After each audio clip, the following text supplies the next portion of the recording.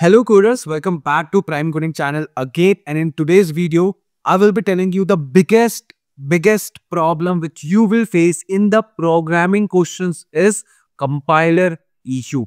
Yes, most of the people, I would say 40 to 50% people will face compiler issue in TCS NQT 2025 off campus examinations, because if I go live, if I post a video everywhere, I got a message in the comment is, please sir, let us know how to overcome from compiler issue. Okay, so in this video I will be letting you know multiple situations and how you need to overcome from it, because from very soon I will be posting problem solving questions as well, which is previous year question. But before going to it, you should be well versed with taking the input, because it is of no use if you are not able to take the input. Then how much logic you won't be able to apply.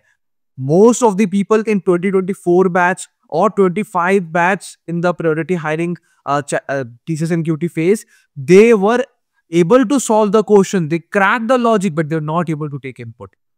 So I don't want my viewers, my prime coding family members face this particular issue. So let's begin this video. I am Alta Mishra, and if you are new to this channel, please consider subscribing it, because it will motivate me in multiple manner. Okay, so many students get failed due to this very silly problem. Okay, so let's discuss it. Now, the very first situation that you may find is size is given, which is the best case. Okay, size is given, as well as, okay, white color itself I chose. So size is given and array values are given. Okay, now TCS has all liberty that they can give you in any format. It could be that they will say n is 4 and n is equivalent to 4 is also given to you in the worst situations. But from now onwards, this is just an imaginary one. Don't take it that in this way they will give you input. No, not in this way. Just imagine 4 and the next line 5, 4, 3, 2, 1 will be given to you.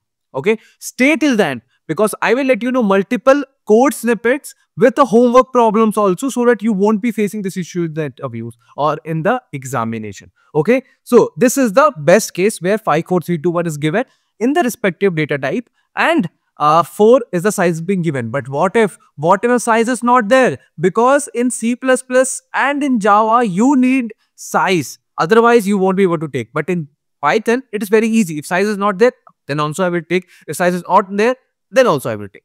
But here, this is the best case which I discussed. Now, no size and array input. That is another case, which is 5, 4, 6, 2, 1 is given. No size is given. Just a line with all the numbers. It is given to you with spaces. Now, this is the another situation.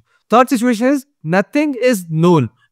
It may be this one. It may be this one. It may be 1, 2, 3, 4, 5. This one. It may be they also have parentheses. It may be they have flower bracket in the input, and they will not let you know in which format they are giving. How you will let you know that? Whether which condition you need to apply depending upon the error. How you need to find the error? It just beside of the submission button or run test button, you will find info button, or any button would be there. You just need to click, you will get an error message. Okay, error message. What is the error message? Or okay, if you applied this particular, which is a simple layman approach, will all the coders will apply. If applying this get you a error, which means you are missing out in the input structure that you need to take care. Okay, so please, or there is a best thing, if you are keep on getting the errors and not able to figure it out what is actually happened, then try catch is known for it. Okay, in the output compiler itself you will get which particular error you are facing. But I will let you know how to tackle all the situations in multiple languages. You need to stay till the end. Okay, and exception is strings, int, anything. They will specify in the question that they are providing the integer inputs. But when you will take the integer input, it will be giving you the string inputs. So this is the major tragic part. Okay, first of all, go with the question. It may be this time they have improved their compiler. So first of all, give a try with the question statements. If you're not able to take input, then slowly apply the situational approach, which I will let you know just now. Okay, so now let's begin our video from the very thing, which is a best case, which is 4 is given, 1, 2, 3, 4 is given. Okay, so we'll discuss the C++ first and eventually Java and Python. Okay, so input with size. This is the function which I created. Now you may ask, Aditya, where I can get this functions, where I can get this code which you wrote? We'll let you know that. Okay, so int and C in n, which will take you the size of this particular input, which question states that you need to take n input. Then vector array, because you need to store into array, then only will provide some logic into it or apply it, isn't it? So this is the very casual way to take input that you can take and fill the array respectively, and you can print accordingly. Okay, so yes, this is the best case thing. If your compiler is working on the point, whatever they're mentioning, they're giving into that, you can use this particular format and you will be receiving the array values and you can perform your logic. Okay, another situation is this one, when they will give you input in a single line where nothing is given, not even a single point of array size also. What you will do? This is another situation, which is this one, a void input as string. You will take this input into a string. Whatever I have, please give me into the string, which I will do is get line. What get line do? Get line do is whatever content I will have in this particular line, take it as input and provide a variable name as line, which means line will have all the data in that particular line which we took.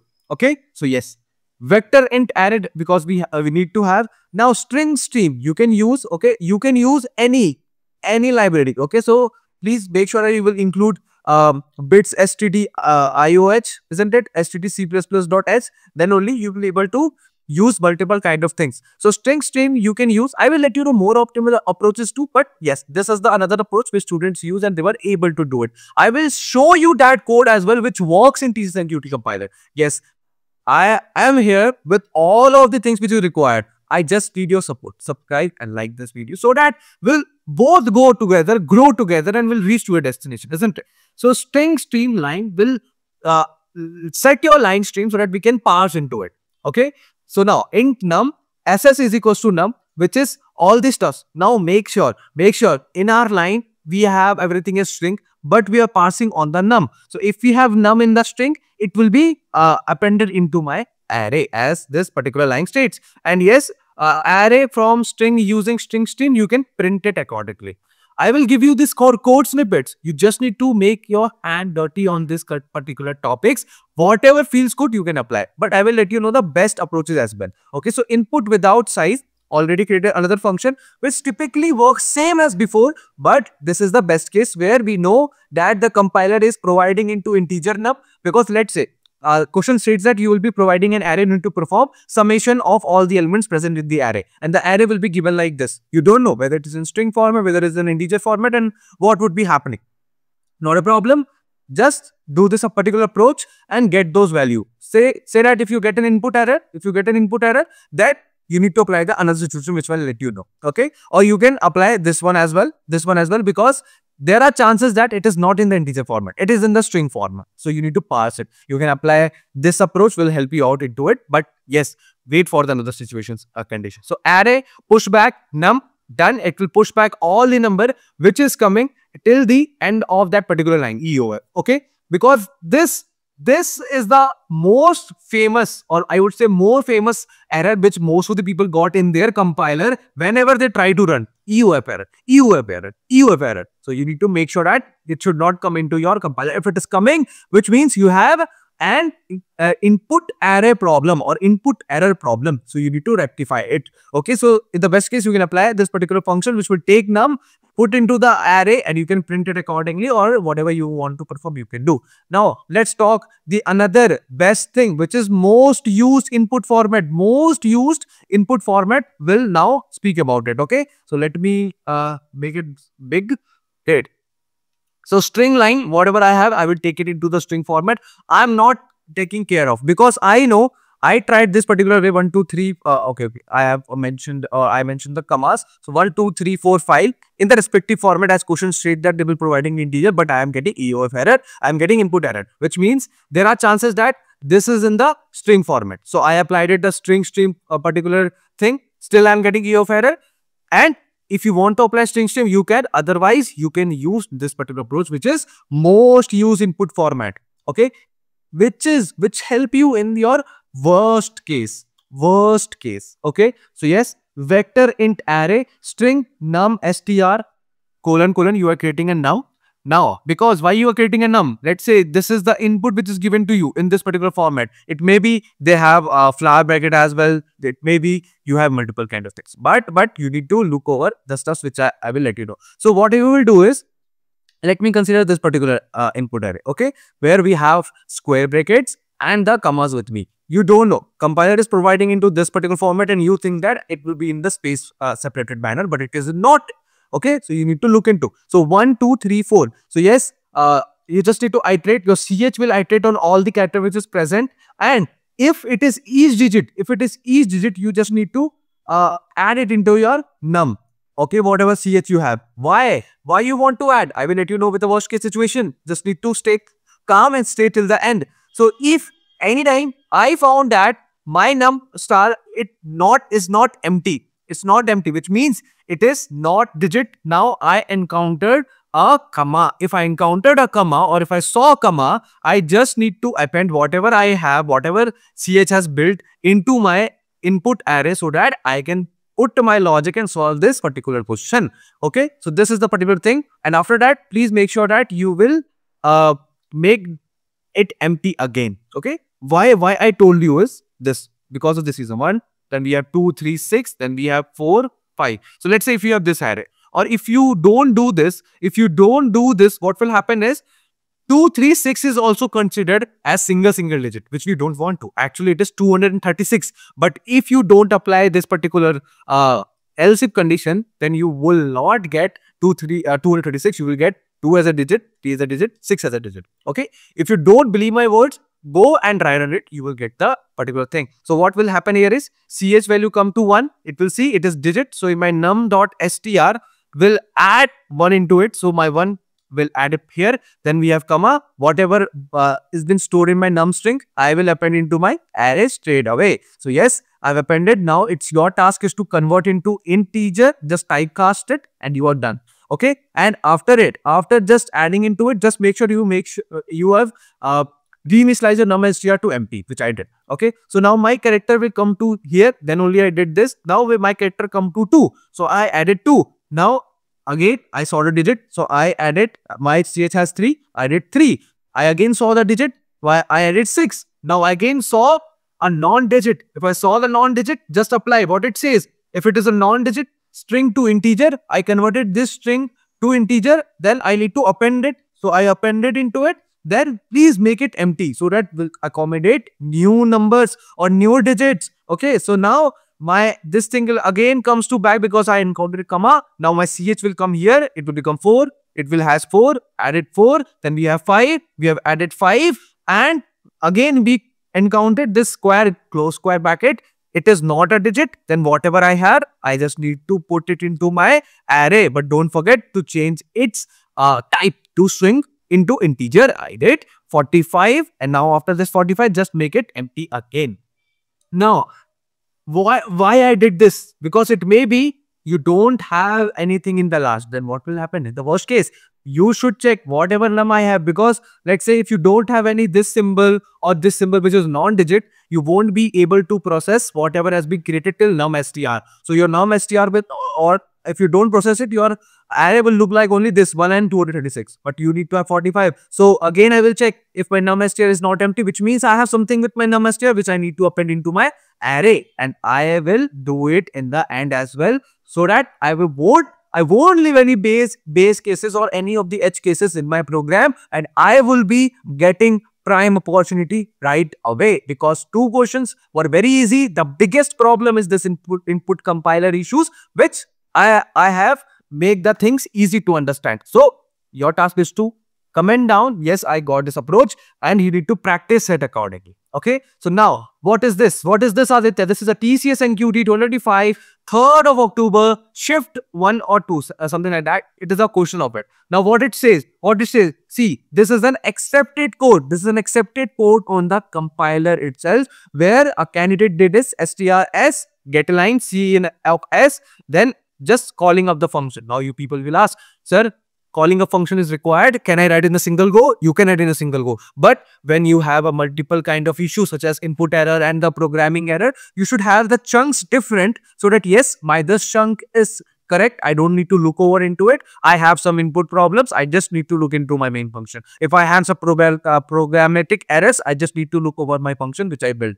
Okay, that's why we need to have a good habit of writing the function. So yes, he took into a single line whatever it has, will took into a single line. Okay, and we'll just call the function which I created, which is this one. Okay, don't worry about the implementation for now. Just look into the input. I will cover this question again. I will cover this question again on my YouTube channel so that you can prepare this question for your upcoming interviews. Just let's see how this has been passed and created an array. Okay, so int array has been initialized.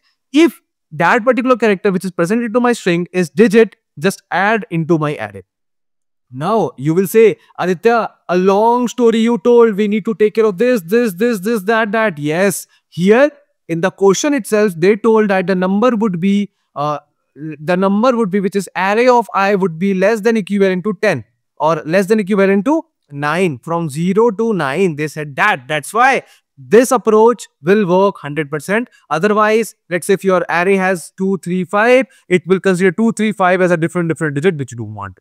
Okay, so yes, you need to look over the constraints as well. So yes, this is the particular format of solving the question. I hope you got it. Now, the people who are from C++, I am done. Now, people from Python, Java, subscribe to channel, like this video. The video will come up soon, very soon. I have already recorded. I will be uploading right after this video. Okay, just subscribe to channel, like this video. Now, the people of C++, please attempt this homework. What is this homework? Homework says 4, 1, 3, 4, 5, which means 4 is the size of array which will be given into a single string itself.